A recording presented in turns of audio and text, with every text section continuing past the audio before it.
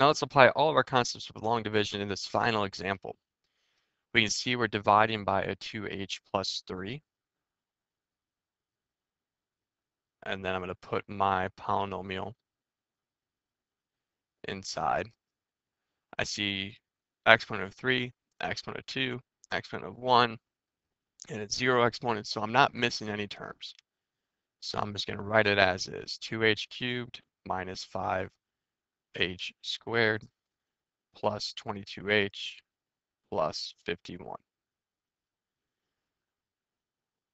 Two terms, so I'm going to go over two terms to write my first answer, and then I try and eliminate the largest term possible. So what do I multiply 2h by to get 2h cubed?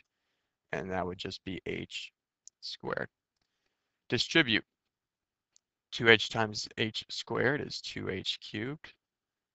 My h squared times 3 is a positive 3h squared. We want to subtract these terms, so let's change their signs to the opposite. So this becomes a negative and plus a negative down here. The first term is going to cancel out. And now you have negative 5h squared minus 3h squared, which is negative 8h squared. Drop down the 22h. And again, look at your first term. What do you multiply your 2h by to get negative h squared? And that's going to be a negative 4h. So distribute. Negative 4h times 2h is negative 8h squared.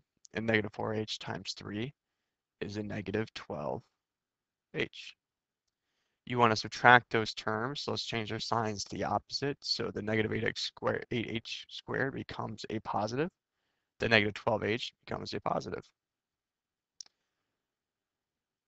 And so the first term will cancel. And you have 22h plus 12h, which is 34h. Now let's drop down our 51. So if we take a look, we want to eliminate the largest term. So what do you multiply 2h by to get 34h? And that would be a positive 17. And distribute. 17 times 2h is 34h. 17 times 3 is a positive 51. You want to do the opposite. You want to subtract them, so let's change their signs to the opposite. So this becomes a negative 34h and plus a negative 51. The first term is going to cancel.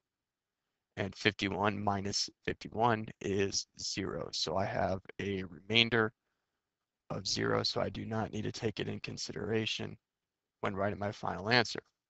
So my final answer is just what I had on the top. It is h squared minus 4h plus 17. So I hope you can see that when doing long division, the key is to make sure you organize your work. You see my h squareds above my h squareds, h's above h's, my constants above my constants. And you can see the pattern of the process used to divide a polynomial by a binomial by using long division.